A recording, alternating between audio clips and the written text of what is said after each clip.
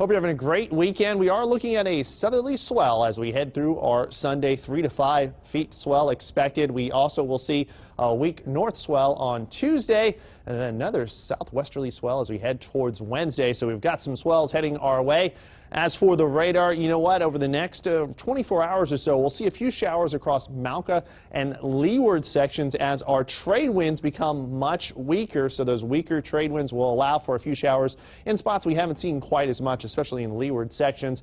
Trade winds lighter, temperature feels a lot warmer than that 87 will read for your Sunday afternoon. Monday and Tuesday, those winds start to pick up, trade winds, and we get back to our normal pattern as we head into early next week of trade showers and winds at 10 to 20, highs in the mid to upper 80s. Have a great weekend.